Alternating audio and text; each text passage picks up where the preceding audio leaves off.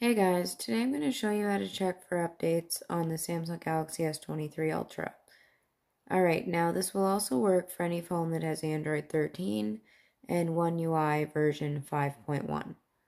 Alright, so you're going to go to the settings, so scroll up, go to settings, scroll all the way down to the bottom, go to software update, download and install,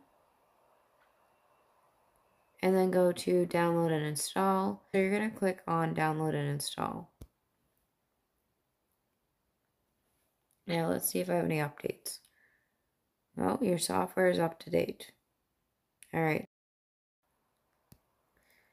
But that is how you check for updates on the Samsung Galaxy S23 Ultra or any other phone, or any other Android phone that has Android version 13 and One UI version 5.1.